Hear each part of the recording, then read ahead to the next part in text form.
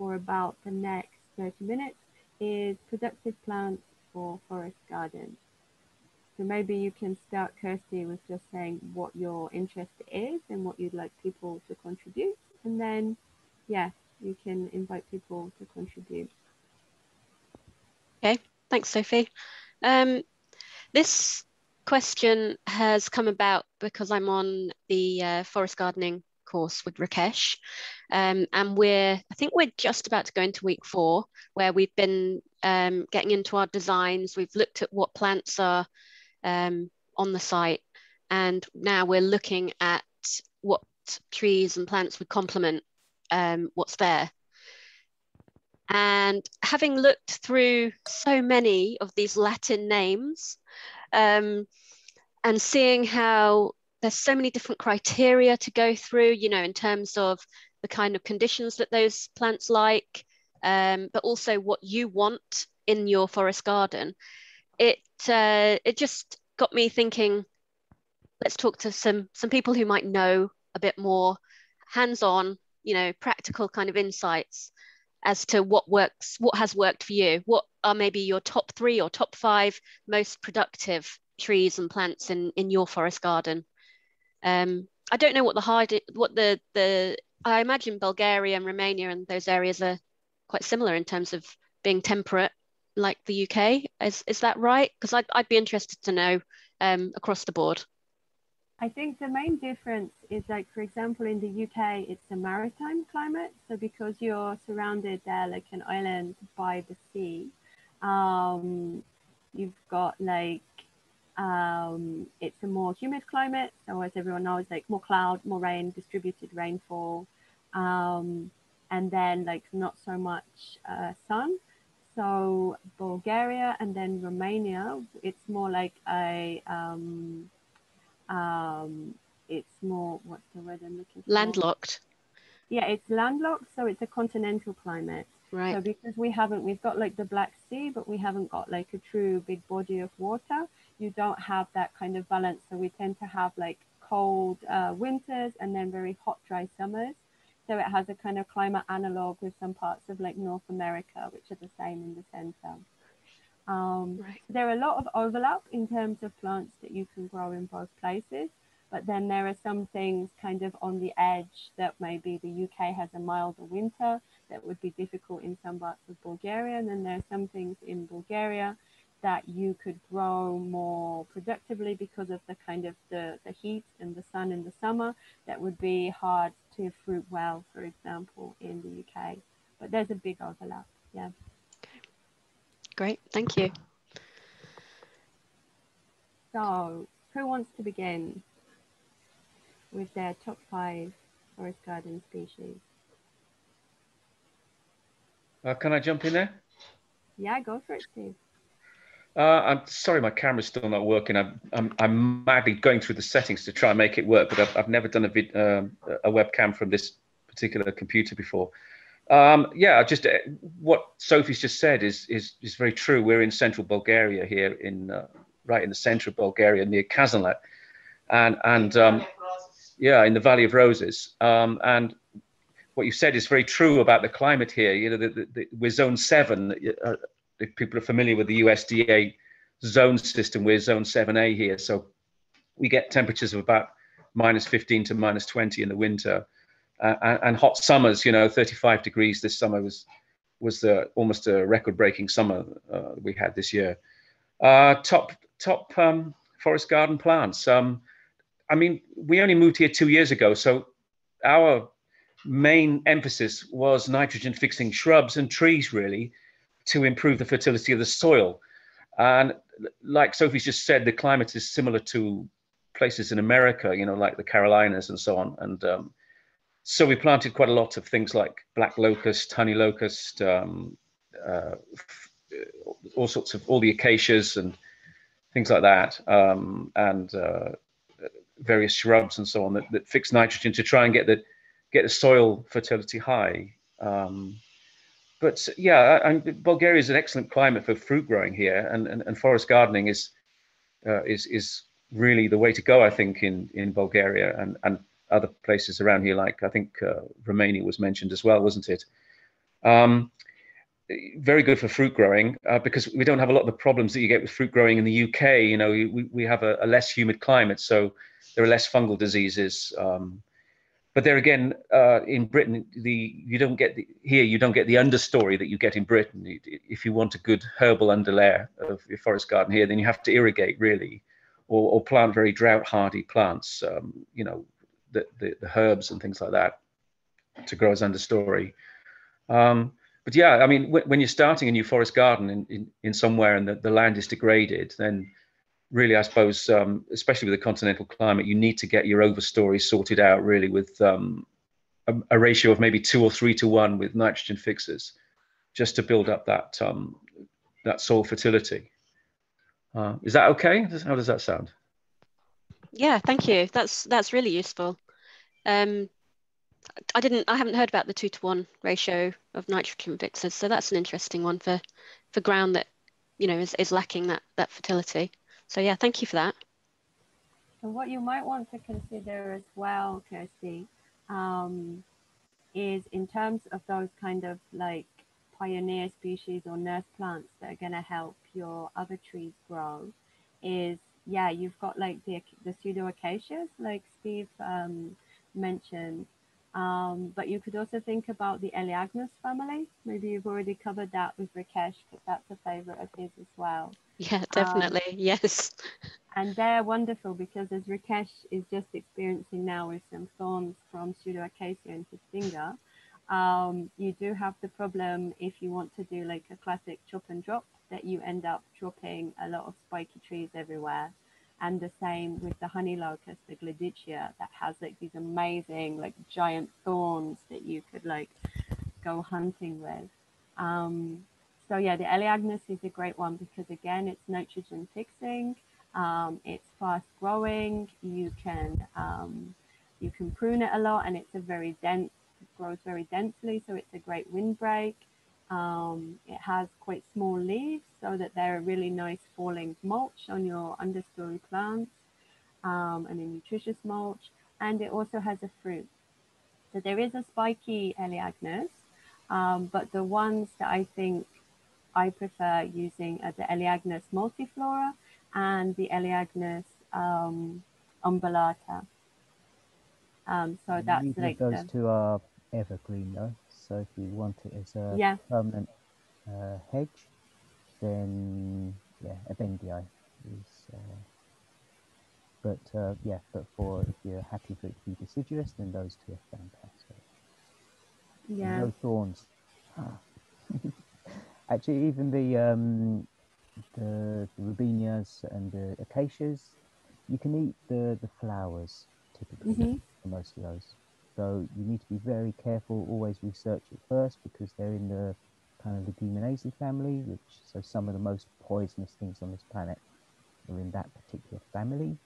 So really research it well before you try eating flowers or anything from that family. Thank you. Christina? One of my favorite plants, which I've been observing years after years, it's Turkish rocket, Bunias orientalis. It is abundant now in my garden. It is huge. It is huge. I love it because it's a very, very, very sturdy plant. It makes a big rosette of leaves, and it withstands some of the winter too. So if there are lots of greens or lots of stuff to eat, throughout the year, then the problem is you love to eat something green, in winter, in early spring, sorry. And so it is completely pushed back really by the hardest frost, later in the year. So I have it fresh for the winter, which is something really precious to me. And if I look at how it is in my garden now, it is really huge and big. I haven't harvested all summer. So it's really, a pretty good reserve there. And I love it because it's a very sturdy plant. It's similar in habit with the horseradish, which is a very, very sturdy and powerful plant. Well, it has a nice taste. And it's also like brassicas are very close to pioneer plants. I mean, they're not so demanding on, they are more bacterial soil than fungal soil. So they'll be doing pretty fine in almost, you know, any grass-like setting, or, you know, a garden which you set in a grassland. Really, I mean, you can eat the flowers too. So it's really a plant I love. And it's not attacked by, you know, pests and diseases of the other brassicas, even perennial kales and stuff like that. It doesn't get the, you know, the bugs, you know, the red and black bug, which is close relative of the stinky bug. It didn't get aphids, it didn't get anything, and it tastes like cabbage. So it's one of my horrible favorites. though. It's horrible. It tastes horrible. I like it. No. I like it. You don't have good You're the experience. first person I've met who actually likes Turkish rocket. That's impressive. Maybe Yeah, I Kirsty think liked it actually, because I got one from them from their nursery. So maybe on different soils it's more tasty. I don't know. it is a little bit hairy, and you know, the tenderest leaves are better. But overall, you know, it's, for me, it's better than a lot of other perennial brassicas which I've tried to grow. Yeah, here in England, it I'm tastes sorry. really, really bitter, really bitter. Yeah, I mean, obviously it's pungent. It's, you know, it's a brassicaceae. It's a part of the mustard family, and so it's meant to be a little bit pungent. This is just unpalatable here in the UK. You know, I don't think I've ever had it in Romania or Bulgaria. Anywhere else. Yeah, I I can love say it the same. as a winter green. I really Yeah. do. Sorry. Another one that's a really nice winter green, it's not a perennial, but it's really easily self-seeds, is Claytonia, which is like also known as like minus lettuce.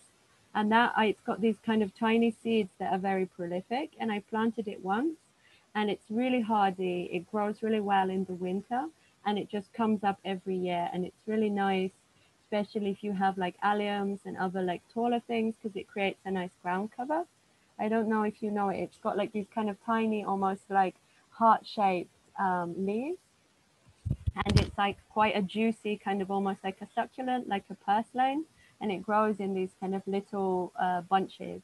But if you check Claytonia, yeah, it's a really nice one, and it really easily spreads, and you can just, yeah, it comes up again like during the autumn and yeah, over the winter, and then has really beautiful white flowers coming up in the spring.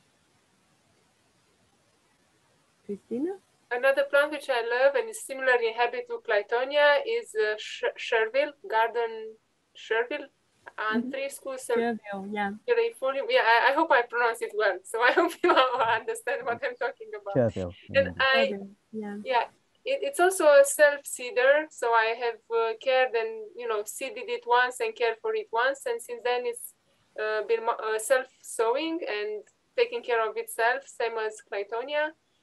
And even now it's, you know, this big, I can eat the greens already, and I will have it again, you know, some part of the winter, and I will have it next spring too. I don't know really if it really dies back or is it new seeds that come in spring. But anyway, that patch always has something green on it, and it's awesome. Has anyone tried a Chinese artichoke? Chinese artichoke. It's in the family of it's in the mint family, but it has these What's the really Latin crazy name, little Rakesh? tubers. It's a Chinese artichoke. Looks really weird. Looks. Takis affinis. Yeah, it's definitely a Chinese artichoke.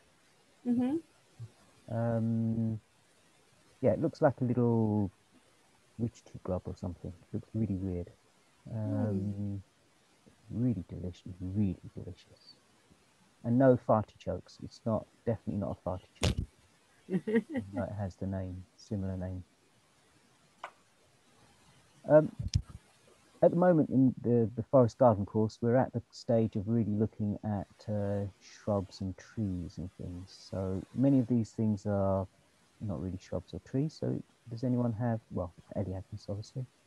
Does anyone have any other suggestions for trees and shrubs and things as well? Elignaceae, One that kept coming up for us was is it Siberian pea tree? Pea tree. Because it was a protein nitrogen fixer, and yeah, I suppose you can eat it. So biomass, very easy to chop down and keep to a certain size. Keeps producing biomass. You can just keep chopping, dropping, so it produces a lot of biomass for the rest of your system. You can make it as a hedge. But has anyone ever grown it and eaten peas from it? And actually, how easy is it to hull? This is one question I had too, because it seems that the pods are, you know, not really nice and tender. It's like they're really rough. And the seeds, this is something that I have observed. The seeds really come, you know, the pod splits open very quickly, and you can't get to harvest the seeds. And the trick I have used, like this year, to harvest some seeds, it's really the first year I have harvested some, is to pick the pods where they are almost ripe, but not really split open, and they have split it open while they were drying. This is for Siberian pea tree. Yes, it had this habit, but I haven't tried to cook the peas. Actually, they were too little. I mean, too few in quantity, and I wanted to, you know, save seeds and germinate some more. And this is one question I really had, perhaps, you know, I mean, because Martin Crawford so much, you know, popularized this plant that I think, you know, I have been looking up for it for years, really. And it was like, you know, a little bit of a deception. I got from two sources of seed, and it was a little bit of deception because I really couldn't, it's not something that I could eat. But it's true, I have used it for biomass, and it's good for pollinators. So it's got lots of other uses, but not so much as food for us. So you see it in places like Finland quite often as just hedging. So it's, you know, it's literally not you know, edible garden, but just as hedging. So not necessarily, as I say, in food systems. So it is used very popularly, but yeah, as a part of a food growing system, this is, yeah, I don't know enough people who have enough experience of it to say whether it really is worthwhile or not. Yeah, I was wondering, Sophie, if you guys have experience of it at the Balkan Ecology Project. That's something you've tried out. Actually, I was just getting all ready to talk about a completely different tree. We were just sitting here hoofing Chef Chow and Pepper. Do you mind if I talk about Chef Chow and Pepper? Because I'll just try to put my camera on so you can see. Hang on a moment. Because I don't know if it's actually really poor light in this room anyway. Hi, everybody. Hello. Hey. Hi. So I am actually sitting here. Has anybody grown Chef Chow and Pepper? It's Xanthosxylum. I don't know whether it's Xanthosxylum simulans or Piperitum. I get them muddled, but it's Xanthosxylum species for sure. And so I've just been, because we sell the seeds in the bio nursery. So it's basically when it produces a seed in a husk, in a red husk, and the red husk is what is the Chef Chow and Pepper, and it's such a curious taste. So here I've got it here. I've just been shelling it, and that is a spice that I'll use in the kitchen. Actually, and they say it's not a taste; it's a sensation. It is. Oh yes, it is a sensation. Okay, if you eat it, 5 different flavors, and then it's the 5. Okay, yeah, that would make sense, and that's why it's called the 5 spice. And then the last part, which I'll let you explain. Okay, so it's a strain. If you eat it raw, if you try to eat it raw, it's quite numbing. It's got the numbing qualities of a clove, and it's really tingly. But the taste, it's minty, it's fresh. It's like nothing I've ever tasted, but it really elevates a dish, and it's a great tree. Well, really, it's a shrub. So you can grow it in a shrub layer, but also could be lower canopy. But I think it probably would grow in the UK. I'm certainly going to take some of these seeds and try to germinate them and grow them on in Wales. They're not self-fertile, so if you need more than 2 trees to really get. So I've got just one, and I've actually got a Nepalese pepper. So Yeah, so out of 100 seeds, maybe 10 might be viable. The rest are not. Do you Because know, I don't this is, it needs to cross-pollinate. yeah, it's really interesting you say that, because we found that, so I knew that you needed 2 trees, but somehow we had just one tree in that was producing. So it was kind of really strange, because it was going against everything that we'd read, but it was this is what we were finding. It will still fruit. It just needs that to make the seed viable. Yeah, but the other thing we found, which is quite interesting about this tree, was that you seem to be able to bypass the stratification process if you sowed the seeds straight away, which was really weird, because I've never, that was just an experiment, and it worked, and the seeds germinated we sowed them, so like nowish, maybe about a little bit, few weeks to September, maybe the end of September, and by December they germinated. So it's kind of been full of surprises. But my for front room sure, is full of me harvesting my peppers as well. Yeah. And you eat the leaves as well. No, didn't know you could eat the leaves. The leaves are fantastic. So you can either eat them fresh, straight off the tree, but whatever I don't eat, I dry, and then just powder into meals. It's fantastic. It's really subtle. It doesn't have the numbing effect, but it has a really lovely flavour. So it's good to hear that they're growing in the UK. Then that's good, and it's one of these trees. I don't know. Well, I guess it's the same in the UK, but here in Bulgaria, it can take quite a lot of neglect, which is kind of something that I quite want in my forest garden trees, really. That it doesn't need really any looking after. For us over here, it can take a lot of drought. It's really hardy, so I would say that that's a really good tree or shrub to consider for a forest garden. It's definitely up there. It's my current favourite plant. I'm just sitting here, sort of the aroma in the room. But it's a really excellent plant. So. And if you pick them green as well. If you pick them green, they're even stronger. I think I'll leave that then, Rakesh. If you pick them when they're still green, I mean, first of all, just taste it when it's green. It's really, really full on. But in my experience, the actual flavour of it lasts longer as well. So I've just been giving away all my Szechuan pepper from last year, and you can see it has kind of lost some of its kick. So I'm literally giving jarfuls away to people. Yeah, it's a good gift. I've just given some away as well about 10 minutes ago to a visitor. Anyway, thank you. Yeah, and for I think Belinda was asking, it's all the xanthoxylum. There's many different types of xanthoxylums. So the one I've got happens to be Nepalese pepper. The Szechuan pepper is the one that Sophie is referring to.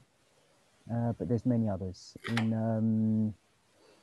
But there are some, not all are as good as each other. So there's a variety that you'll see in arid, Mediterranean countries. Everywhere you'll see it as it's a street tree. And while it looks very similar and it has the same pink kind of shell, it's totally tasteless. Absolutely tasteless. But it's the same family. Prickly ash is the UK native variety of it, which has very similar properties. I've never tried it personally. I know that it has a big folklore of medicinal purposes, but it's the same family, same kind of family. I think I want lots of prickly ash, both. I used to sell it in my shop, the spice, and it's lovely.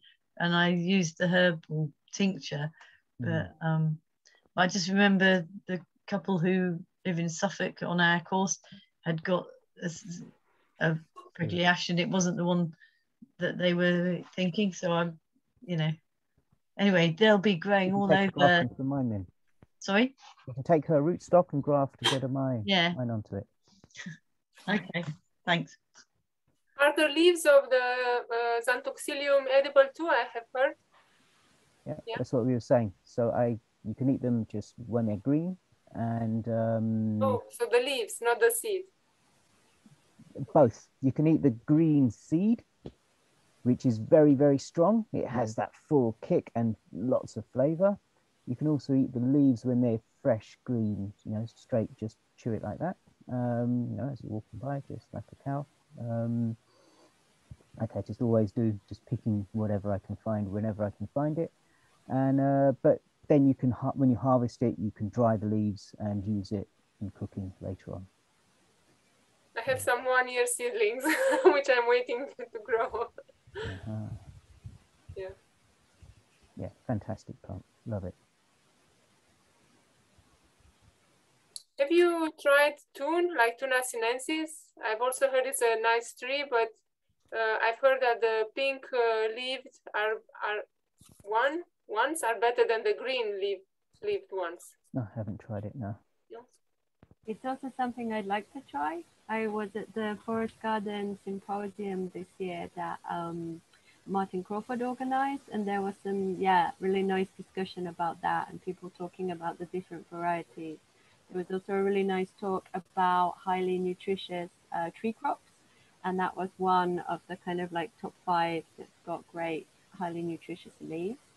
So yeah, that would be a nice one to try. Which were the other 5? Sorry to interrupt. I think grape was one of them. That's got very maybe good. type these out so people can see the names. Yeah, of course. So we've got grape is a good one. Thun. I can put afterwards the Latin name. I think another month I can do a session just on these tree crops actually, because it's a nice topic to look at. There was also linden. There was also mulberry. And one more. Yeah, maybe someone else knows. I think Sophie, you guys were writing about leaf crops. What was that, Rakesh? Sea buckthorn? Sea buckthorn, it has got nutritious leaves, but I think that wasn't one that he was mentioning, because the other ones, you know, if you pollard the tree, you can actually keep getting fresh leaves, and then you can use them like a salad. I missed that bit. So these are all things for that are also have edible leaves. Yeah, yeah. Okay, in that case, goji. Yeah, goji. Look up the medicinal properties of goji leaves, not just the goji berry. The goji berry everyone knows is a superfood, but look up the medicinal properties of goji leaves. Really impressive. Not the tastiest thing. Yeah, that's good, because I don't get much fruits from my goji, so I've got a lot of leaves. It's like a nice ground cover. That would be good to use the leaves of that instead. What about young hawthorn leaves? I've never tried them. Yeah, they're also really good. Yeah, they're not super tasty, but they are really nutritious. I usually make like a hawthorn remedy throughout the year. So first you make like a tincture with the leaves when it's just got fresh leaves, and then you make another tincture, or you add to the first tincture the flowers when it's flowering, and then you make a third stage with the berry, and then you have like a very deep remedy with each of the different energies of the plant.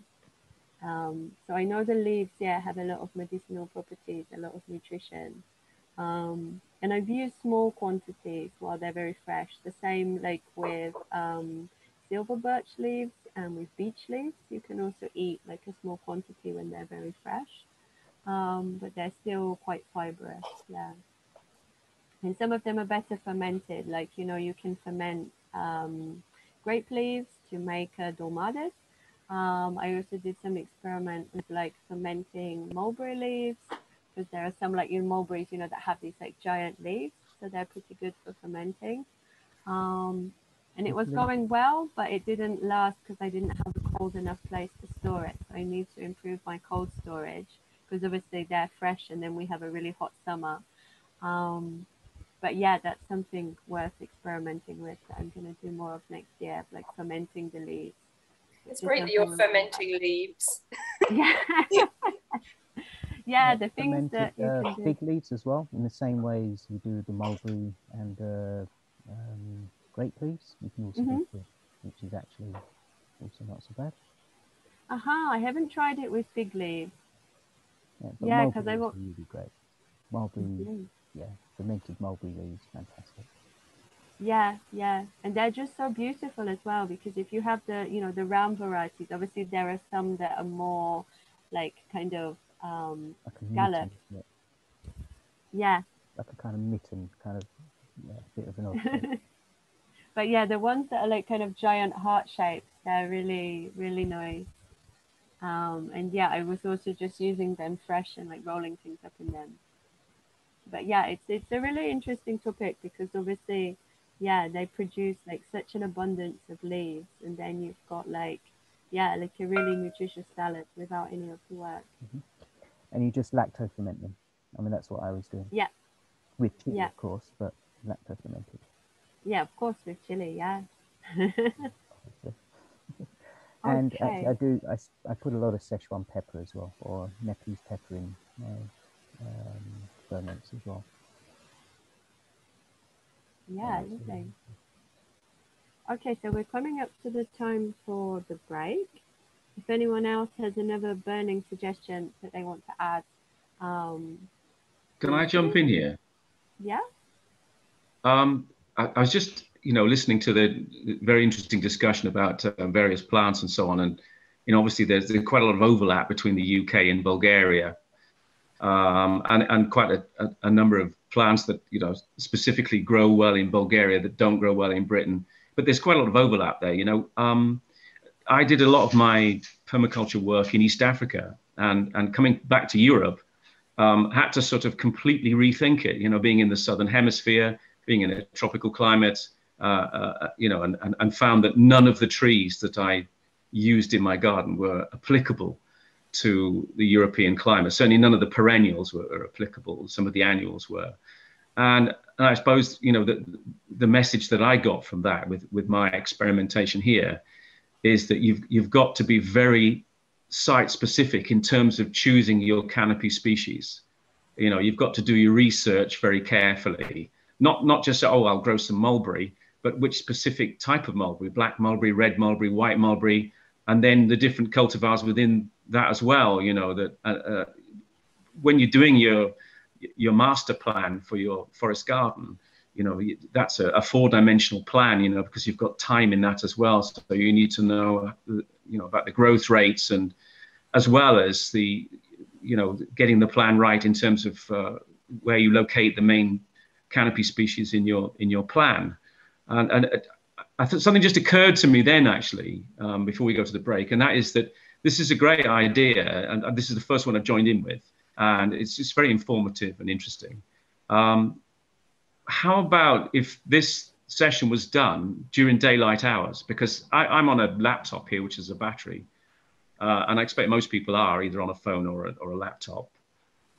You could actually do it from your garden, and it would be great to see other people's gardens. So, I'm quite an isolated place here, really, in terms of permaculture, and I think that the other Bulgarians are as well, people who are doing permaculture in Bulgaria. And it would be lovely to see other people's forest gardens or permaculture gardens, whatever you want to call it. It would be lovely to see it and to see how they're developing, especially for somebody like me who's quite new here. And all my plants are sort of less than head height at the moment.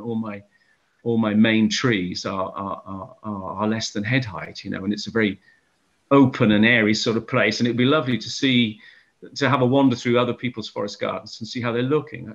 How does that sound? The only problem with that going into winter is obviously it's pitch black here, and the clocks are going to change. So by 4 o'clock, it's pitch black.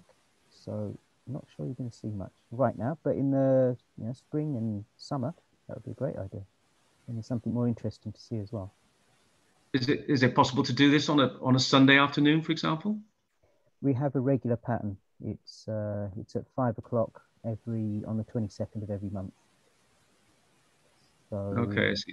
Yeah, it's just unless we decide, the whole group decides to change it, we've set a pattern for the next year for it to be at this time. But yeah, there's a nice suggestion here as well from Carolyn, that everyone could record a video to share. So you could make a video wherever you want of yourself, like going around the garden. And then, yeah, we could have a special edition, which would be like a garden sharing, and then people could show those videos there. And that's, yeah, I think a nice way to combine the two things.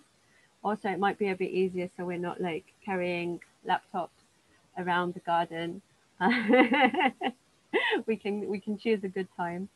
So yeah, that's a really nice idea. We can put that, yeah, as a proposal for one of the next sessions. I do have some videos and photos of my garden. I mean, I take a set of, videos or photos like at least once a year of everything. And this year I even took more, and they're on my Facebook profile if anyone wants. And if anyone's interested, I could share them with you in a session and explain what I have. But I think my gardens are not so great perhaps as yours, because you're more experienced than I am. So. But I think the interesting thing in people's garden is not only like where it is now, but also the vision. Like I really love seeing every stage of garden, even when you're looking at like a blank space and someone's saying, and this is where this is going to happen. And in my design, I have this area and I've been observing this. So I think, yeah, it's like a dynamic process, and kind of the element of vision and possibility is a really nice part of it. Can I just say something there? I think that, the idea of swapping videos and photos, I mean, it's a great idea. And that's what we do on Facebook. I know you're on the Bulgaria permaculture site, for example, and so is the other Sophie. And, I see pictures of your gardens there and various other people. But it's the idea of being interactive, so that someone can say to you, oh, what's that over there? Why did you put that apple there? Why is your pond over there, Steve? And what's the function of putting it on the north side of the garden or whatever? It's just that it's that interactiveness of being able to do this. I mean, I'm quite happy to do it. Like Rakesh says, it's not applicable at this time of year, because it's actually it's dark here about 6:30 at the moment, isn't it, in Bulgaria? Yeah. Until the clocks go back. But yeah, in the spring, it would be lovely, and I can certainly pick up the laptop, and walk around the garden with it, and I'm sure other people could as well, or I can access this on my phone. I think I can do the same thing on my phone, and and that might help people, and I'd love to see your garden and other people's gardens and ask you questions about it rather than me driving over to see you. It was just the idea of being able to interact in a live setting, a live forum with somebody and ask questions. That was the point really of my question for the group. Yeah, so that's really nice. Then yeah, we can think about that in the spring. I think that would be really nice, because then we'll have everything growing. You'll be able to see the trees and then all the herbaceous layer and things as well. So yeah, let's keep that in mind. And yeah, I understand what you mean, Steve. Having the interactive element is nice. Like, when I'm showing people the garden, they're interacting. And so, I tailor what I'm explaining based on their questions and what they're interested in. There are a few questions in the chat. Can you just maybe quickly look at those? So, for example, about medlars. So medlars do grow well enough in the UK, but they won't ripen on the tree. That's the difference. Whereas in Croatia, where I used to live, they'll ripen on the tree. You can just pick it straight from there and just eat it because it's got a long enough summer. But here, you have to wait until the first frost. And, I mean, it rots. I mean, the technical term is it's bletted, but the reality is it starts to rot. And that's what makes it, edible. You can try collecting them and just putting them in the fridge or something to kind of replicate that. But yeah, the fruit itself will grow really well. I was in the Netherlands, in Amsterdam, and there was a tree there that was just laden with it, and it was really exposed, really cold, obviously by canals and things. But it was absolutely heaving. And we've got one planted, not just in a local park here. It's still quite young. It's 2-3 years old, and it's really been neglected. There's all kind of the typical council kind of. Let's just tick some boxes, plant some trees, but who cares about actually taking care of them? But yeah, but it grows really well. And what were the other questions? I think there was something. It's a beautiful tree. I love the medlar. It's a lovely one for a forest garden. And beautiful autumn colours. One of the best. Yeah, yeah. And it's Not many also very people nice like the because you flavour of can it. graft it onto hawthorn as well. So if you've got hawthorns growing wild, you can graft medlar onto it, and you'll get actually some fruit on the first year after you graft it. So it's like very quick to produce in that situation. A question about black walnut. Belinda said black walnut is a total no-no. And does anyone have experience with bladder? So black walnut, thinking about it, yeah, mostly I've eaten it mostly in continental Europe. So, I mean, it goes crazy in Croatia. Denmark, we didn't have much success there. It's still pretty small. Yeah, a lot of continental Europe, it goes really well. But in England, actually Netherlands, I've had tons in Netherlands. That should theoretically go here in England, but as you know, I don't really spend much time here. But I did see someone has planted a black walnut literally 2 meters outside of our forest garden. So it's someone's. It wasn't one of us, but someone else has actually planted a walnut just outside the boundaries of our forest garden. And it's not the park keeper, that's for sure. I just heard that they were like, nothing grows within. That's rubbish. Hundreds.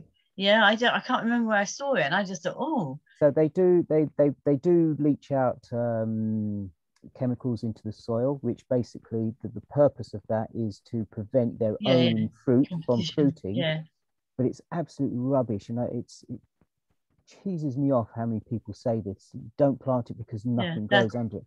I can show you hundreds of photographs of things growing underneath it. Okay, that's why I asked. You won't grow your carrots underneath it. Yeah, fair enough. Okay, thank you. And if you want tomatoes growing under it, forget it. But there's so many things that will grow under it. So it's just how well it fruits. But hey, if it doesn't ripen properly, you know, just pickle it. Pickled walnuts, fantastic. Or in Albania, they make like a murabba. I don't know what's that in English, like where you put it in sugar syrup. Candied? Is that? Yeah, candied walnut. Candied walnut? Yeah. Unreal. You know. So yeah, so even if it doesn't fruit, go all the way to ripening properly, who cares? You know, there's many ways to eat it. But I'm pretty certain it will fruit well here. Are you talking? Have you been talking about the Juglans nigra or about the Juglans regia? Nigra. Nigra, because that's a fruit that is very, like, you can't deshell it. It's very tough. Like, you can't use the fruit. Is that why they? I don't know. Yeah. So the regular walnut is the Juglans regia, and Juglans nigra is the one which is the American one. And used medicinally. Yeah. Okay, that's and probably it's why. said that the Juglans nigra is a lot, I don't know, like 10 times more, puts more juglan than the Juglans regia, which is the European one, which we use, which we get walnuts out of. And I've heard also that Juglans nigra is more grown for wood because it gets a straight trunk than the regia, which has lots of branches and is not so useful. So in my opinion, I had that the Juglans nigra is just good for, well, perhaps medicinally, I don't know, but it's just for timber after all. Like in Croatia, they call it black walnut. And yes. So maybe, again, this is like common names not being so common. Yeah. But it is absolutely, definitely edible. Yeah, okay. Definitely edible. But yeah, but you're right, the common walnut is regia. Yeah. But yeah, it's just the common name is, as I say. Yeah, because they call it black walnut, and interestingly, for some reason, they actually call it Indian. hold on. No, they call cashew nut Indian walnut for some reason. So in Bulgarian, indiski orek, this is nutmeg. Okay, indiski orek in Croatian would be sweet. It would be cashew nut. Yeah, and here it's nutmeg. So yeah, it's quite funny, all these common names. Really confusing between languages. Yeah. But yeah, I've heard the same about black walnut, that it's used a lot in North America in kind of agroforestry for the timber, and that the fruits are kind of, like small and hard and quite difficult to shell.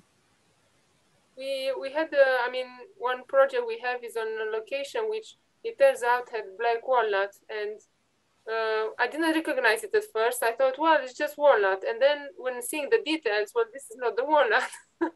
It doesn't have the leaf of a walnut. So I have finally identified it as black walnut. And then, to be honest, I don't know. I said to the owner, you know, it's used for timber. Do you want timber? If you don't want timber, better cut them off. Because really, that jugulon thing, apparently all those stories are about the Juglans nigra, not about the Juglans regia. So if we are used to, okay, we can grow something under a walnut, it seems that under the the Juglans nigra, it's tougher. And those stories might be true. We haven't seen it. I mean, I haven't seen it in reality. I don't know. Nice. Okay, I haven't actually seen black walnuts here in Bulgaria. I mean, you know, the countryside here is full of walnuts, and this time of year they're falling. If you go out in my garden now, you need to wear a hard hat if you walk under the walnut tree, because they're just dropping on the ground all the time, and they're a sort of very much part of the culture here in Bulgaria, and I'm experimenting with what you can grow underneath them, because our garden has the most enormous walnut tree right in the middle of it that you've ever seen. So, you know, we're experimenting with what grows underneath it. And the problem is the euglone, which is obviously poisonous, as other people have pointed out. But it's also that the roots are extremely efficient at extracting moisture and nutrients from the soil. So you have to be careful. You know, it says that raspberries will grow underneath walnuts, but they struggle because there's just a lack of nutrients, really. And we found the only way is to put raised beds underneath the drip line of the walnut on the south side. And then if you put something like plastic at the bottom of the raised bed, then you can grow underneath the walnut. But black walnut, I've not come across that in Bulgaria, although I've seen it in the States. And yeah, it's a real problem if you've got one in your garden. It's extremely invasive, and you know, the poison is quite strong. And what was the other one? The medlars. Yeah, we've got a couple of medlar trees here, and they grow extremely well in Bulgaria, and they ripen on the trees. And the other Bulgarians watching will know. Quince is one that I'll mention as well. Quinces grow really well here. Apples and pears, we grow something called a jujube here. I don't know whether other people have heard of that. Yeah, Rakesh is giving the thumbs up there, you know. And I'm trying to think of the name of it in Bulgarian. I can't for the life of me remember the name of it in Bulgarian. But they grow pretty well here, and that's a plant that likes the continental climate. Eh? Sisyphus. What a name. Yeah. Sisyphus jujube. Isn't it Hinap? Hinap, yeah. Hinap, that's it, yeah. Hinap. Yeah, it's I mean, there's all kinds of varieties of that. Like there's plenty that are native, for example, to India, and you know, you get everything from kind of this size fruit to kind of this size fruit, but really prolific fruit, and very easy one to grow.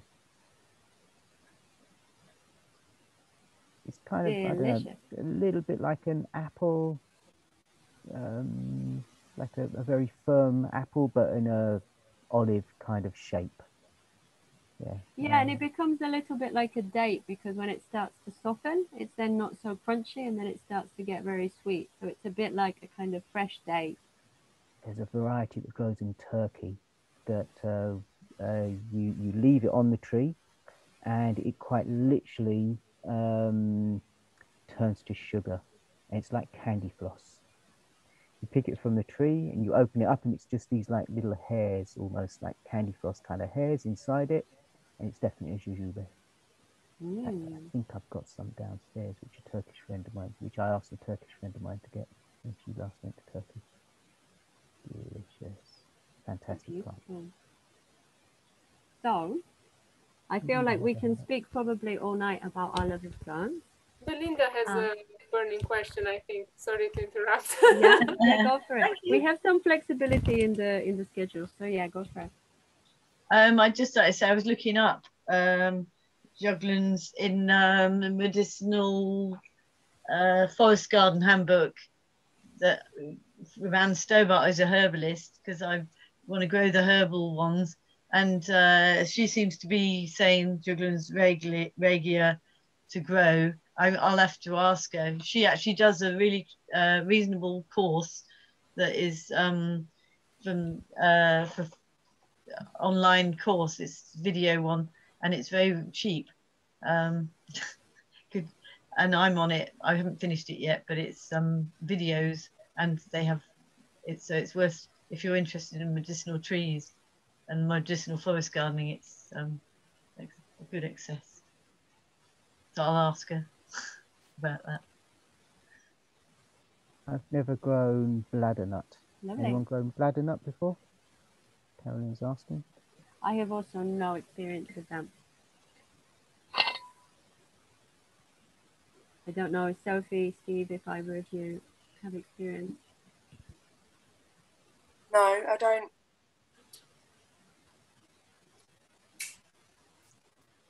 Okay, so that's something to check for next time. And let's just find the author of this book, and Stobart.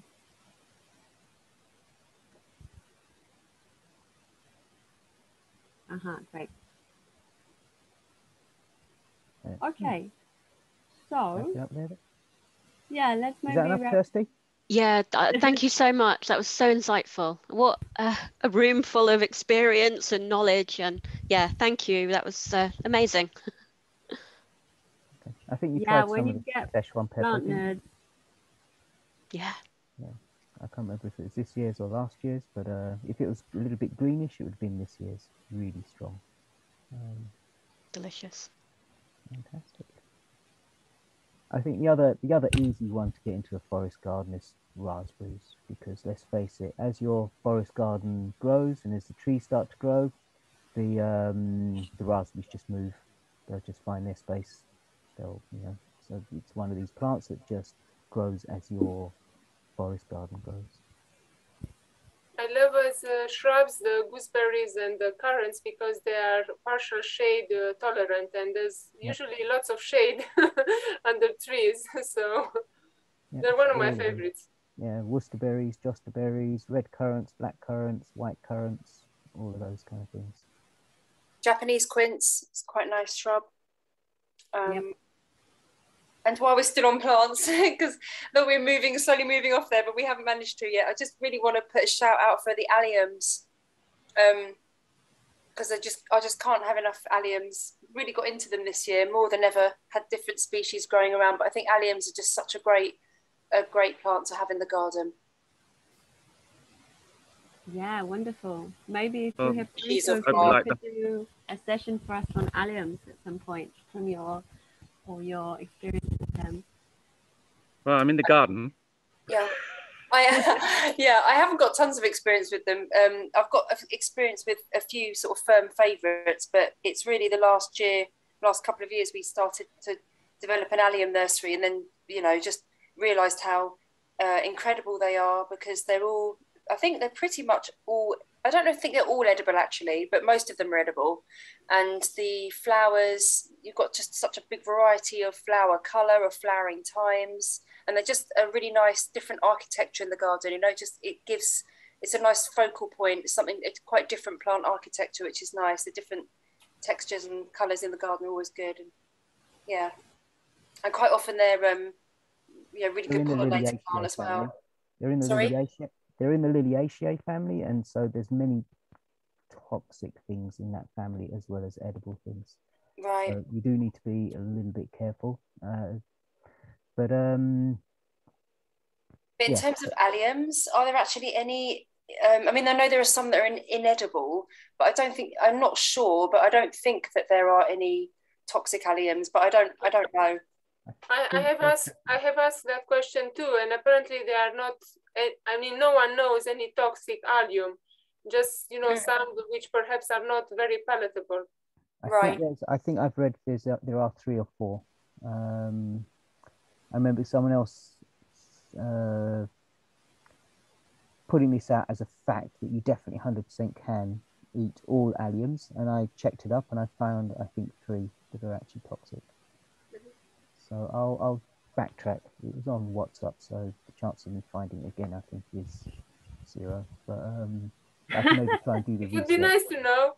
Yeah, maybe on the plants for a future as well, because they have some entries about specific families, or I can check in the Botany in a Day book, because they've also but the good got thing about families. the alliums is that their scent is very strong, and therefore they make really good insect attractors and repellents. So there's a lot of anecdotal evidence to show that planting alliums around your fruit trees in particular really benefits the fruit trees. And as you know, a lot of the alliums will come up quite early, the perennial alliums, as opposed to the kind of kitchen onion. And so they make a really good ground cover quite early in the season. Things like most people probably know allium ursinum, wild garlic, bearlauf, or whatever country language you speak. And then allium triquetrum is the one that just goes crazy in my garden. And we have maybe two rounds, so it's all growing again now. It's just come back in the last couple of months. So for the second round. Yeah, sadly, all my allium. Sorry, Sophie. Oh, I was just gonna say Allium tuberosum, the garlic chives, is a personal favourite. And the funniest one is maybe the Egyptian walking onion, which has been walking around my garden for the last 15 years. It's really funny. Can I mention leeks? Of course you can, Steve. You're from Wales. Yes, well, here they are. These are my leeks here. Bulgarian leeks. The tallest leeks in the world. Yeah, look, see, they're taller than me. Now I'm sitting down. But yeah, leeks grow really well here. Good. Are they a member of the allium family? I think they are. Yeah. Are they? Yeah, they are. Yeah. Rakesh is nodding his head there. Yeah. So, we plant rows of these things here, and they're just amazing. There's no pests and diseases, and they're growing now, and it's nearly November, and we dig them up and put them in sand and store them through the winter and so on. And yeah, we've got a number of alliums here as well. Garlic chives and things like that, and they're really useful. And like Rakesh was saying, they come up so early. Chives come up in March, and your spring onions are still under the snow when the chives are coming up here, and very hardy, perennial, great flavor. Our garden is dominated by annuals at the moment, but gradually, as the perennials take over, the number of annuals is decreasing. That's the sort of the fourth dimension of forest gardening, isn't it? The time dimension, where things, the perennial plants come into their own after 2 or 3 years and begin to replace the annuals. And sort of, we started a forest garden, and I'm sort of horrified at the number of annuals I'm planting, but hopefully they'll take over in time. So there you are. There's my giant Bulgarian. We've got about 35 minutes left, so can I suggest maybe we take a 5-minute break, and then we've got one more session that we wanted to do. I don't know how long this has gone over by, but quite considerably over time, I think. Yeah, we've gone over quite a lot, but I also added some extra time at the end, so I think we still have time to cover some things. Okay.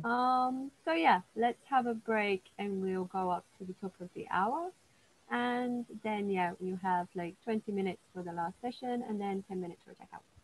Wonderful. Okay, see you in 5.